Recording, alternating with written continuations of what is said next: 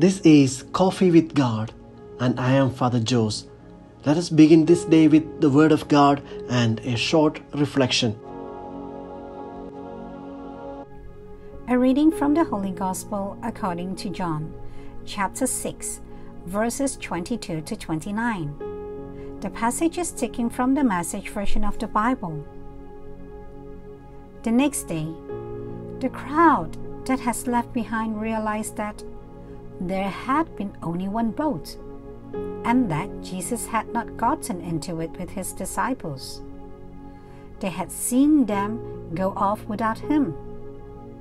By now, boats from Tobias had pulled up near where they had eaten the bread blessed by the Master. So when the crowd realized he was gone and wasn't coming back, they piled into the Tobias boats and headed for Capernaum, looking for Jesus.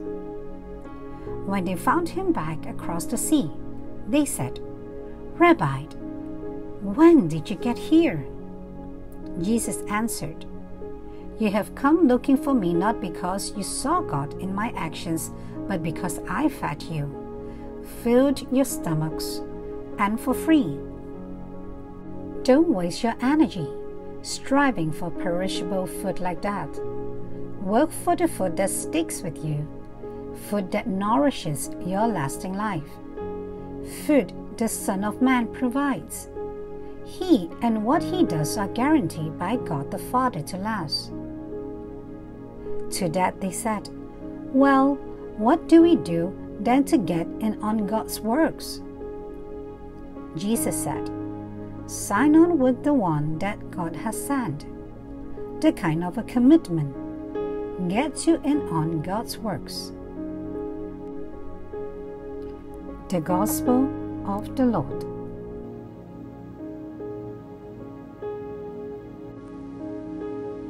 Reflections on the Holy Gospel according to St. John chapter 6, verses 22 to 29. The author of the Gospel is not reporting an actual conversation between Jesus and the crowd. Today's passage is a theological reflection addressing matters of dispute between the Christian community and their Jewish contemporaries of his time. Jesus had fed 5,000 people with 5 loaves on the other side of the lake, and now he is back in Capernaum. The crowd who witnessed the miracle and ate the bread now comes in search of him. Jesus understands their need. "You look for me because you ate bread and were satisfied," he says. It is the literary style of John.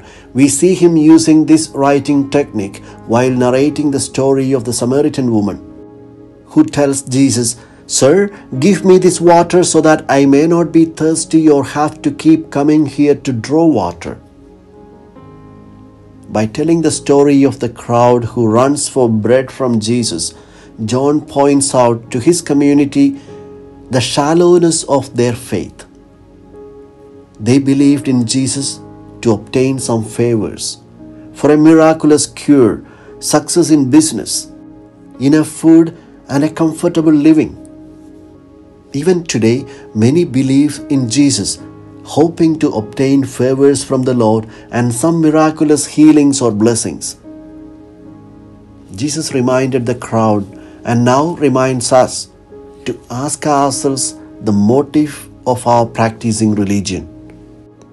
John teaches such community members, "Work then not for perishable food, but for the lasting food which gives eternal life." It is love and sharing that produce bread in abundance. Today, decoding the symbolisms of John, many scripture scholars would say the 5 loaves are the 5 books of Moses, the Torah, and the 2 fish represented the books of the prophets and other scriptures of Israel to complement the Torah. Multiplying the 5 loaves and the 2 fish implies that Jesus fed the multitude with the Word of God. We should also remember the words of Jesus, Man does not live by bread alone, but by every word that comes from the mouth of God. How do we nourish ourselves with this bread? What must we do? The crowd in Capernaum asked Jesus. The answer is the last verse of today's gospel. Not many works, but only one: to believe in Him, the Word of God, whom the Father sent. No other thing is required.